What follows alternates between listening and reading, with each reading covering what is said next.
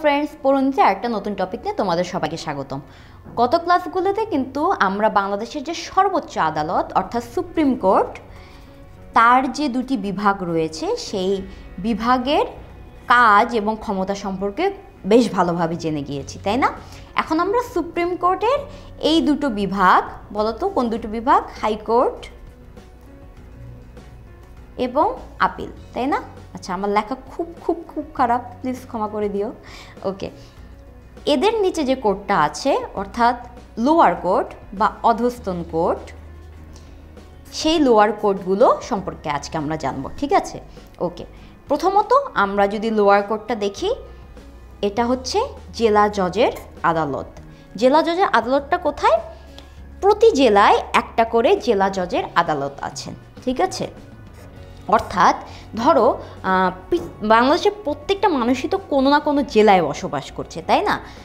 High court ঢাকায় অবস্থিত, appeal বিভাগও ঢাকায় অবস্থিত, কিন্তু প্রত্যেকটা মানুষ কিন্তু তাদের নিজের একটা করে জেলায় বসবাস করছে, তাই না? এই যে তারা নিজের জেলায় বসবাস করছে, সেই জেলায় তাদের যদি কোনো সমস্যা হয়, কোনো বিষয়ে তারা যদি মনে করে তাদের একটা মামলা করা দরকার, তাহলে তারা কোথায় মামলা করবে? তারা মামলা করবে এই জেলা আদালতে। বুঝতে পেরেছ? তার মানে প্রতি জেলায় থাকা যে একটা করে জেলা আদালত আছে, সেটি সেই জেলার মানুষের সমস্যা সমাধানে ব্যবহার করা হয়। ওকে, তোমরা মনে রাখবে, ফরিদপুরের জেলা আদালত কিন্তু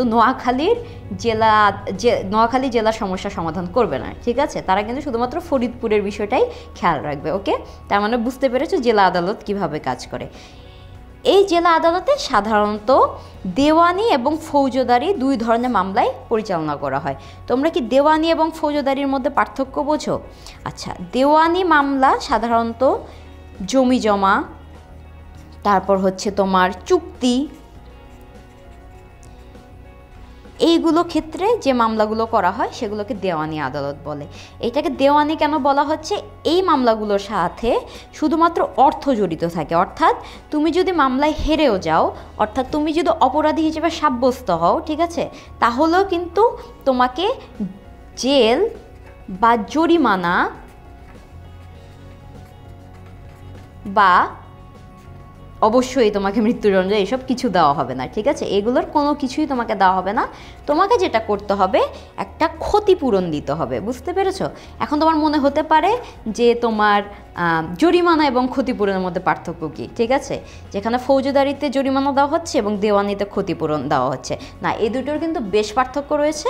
তার কারণ ক্ষতিপূরণ হচ্ছে এইটা যে তোমার যার সাথে মামলা চলছে তার কতটা ক্ষতি হয়েছে তোমার কাজের কারণে, তুমি শুধুমাত্র সেই ক্ষতিটা অর্থাৎ টাকায় হিসাব করে তাকে দিয়ে দিবে ক্ষতিপূরণটা। আর জরিমানা, এটা হচ্ছে আদালত তোমাকে শাস্তি দেওয়ার জন্য করছে, ঠিক আছে? অর্থাৎ হতে পারে যে তোমার যে জরিমানার অর্থটা রয়েছে এটা সাধারণত আদালতের কাছে যায়, ঠিক আছে? আদালত নিজের কাছে রেখে দেয়। আর ক্ষতিপূরণের অর্থটা অবশ্যই তোমার সাথে যার মামলা চলছে সে পাবে, ঠিক আছে? আর ফৌজদারি, এই যে দেওয়ানির যে উল্টাটা ফৌজদারি, অর্থাৎ যে অপরাধের জন্য তোমাকে জেল, জরিমানা, মৃত্যুদণ্ড ইত্যাদি দিয়ে দেওয়া হতে পারে, ঠিক আছে? ফৌজদারি কিন্তু আসলে খুব বড় অপরাধ। এই অপরাধগুলো সাধারণত খুন, ধর্ষণ, চুরি, ডাকাতি, অর্থাৎ আমরা যেগুলোকে ক্রিমিনাল অফেন্স বলি, সেই ক্রিমিনাল অফেন্সগুলো হচ্ছে ফৌজদারি অপরাধ, ঠিক আছে? আর দেওয়ানি ক্রিমিনাল অফেন্স না, এটার সাথে আসলে অর্থযুক্ত। ওকে, আচ্ছা, এখন দেখি জেলা আদালত, অর্থাৎ একটা জেলায় কত মামলা হতে পারে তুমি খালি চিন্তা করো। সেখানে দেওয়ানি মামলা আছে, ফৌজদারি মামলা আছে, সেগুলো অবশ্যই একজন জেলা জজের পক্ষে সামলানো সম্ভব না, তাই না? সেজন্য কিন্তু তার সাব জজ আদালত রয়েছে, অর্থাৎ জেলা জজের আন্ডারে আরও আদালত রয়েছে, সেটাকে বলা হয় সাব জজ আদালত, ঠিক আছে? তাহলে দেখো, আমরা এখানে পড়ি, জেলা জজের অধীনে প্রত্যেক জেলায় সাব জজ ও সহকারী সাব জজ আদালত থাকে। তার মানে দেখো, শুধুমাত্র সাব জজ থাকে বিষয়টা তা না, একজন সহকারী জজও থাকে, তাই না? তার মানে একজন জেলা জজকে সাহায্য করার জন্য কিন্তু আরও কিছু জাজ থাকেন, হ্যাঁ। এবং তারা কি করেন? তারা এই জেলা জজের কাছে যাওয়ার মতো না, অর্থাৎ অপেক্ষাকৃত ছোট অপরাধগুলো তারা বিবেচনা করেন। ঠিক আছে, যেমন ধরো একটা দেওয়ানি মামলার কথা চিন্তা করি। সেই দেওয়ানি মামলায় তোমার প্রতিবেশী তোমার বিরুদ্ধে 5 লাখ টাকার একটা মামলা করলো, যে এটার অর্থ তুমি যদি মামলায় হেরে যাও তার মানে তোমার প্রতিবেশীকে তোমার 5 লাখ টাকা দিতে হবে। 5 লাখ টাকা কিন্তু বেশ বড় অঙ্কের একটা টাকা, তাই না?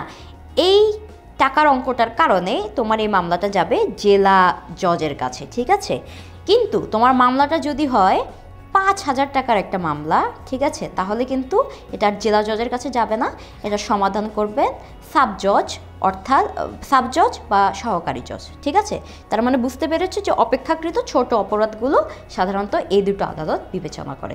ওকে, পরবর্তী ক্লাসে আমরা অধস্তন আদালতের আরও একটা ধাপ সম্পর্কে শিখব।